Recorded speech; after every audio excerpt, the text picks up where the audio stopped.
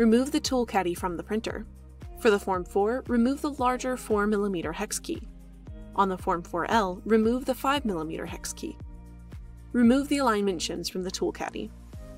Place one shim in each of the 4 corners of the LPU. Ensure the corners align with the edges of the release texture. When the 4 alignment shims are placed on the LPU, tap Next on the printer touchscreen. Insert a clean build platform into the printer. Make sure that the build platform is completely free of resin, as the build platform will make contact with the LPU. Now, use the hex key to loosen the alignment screws on the build platform until you can wiggle the build platform with your hand. Do not remove the screws. On the Form 4, there are 2 alignment screws on the right side of the build platform. On the Form 4L, there are 4 alignment screws total, 2 on each side of the build platform. Close the cover. Now the printer automatically lowers the build platform onto the LPU.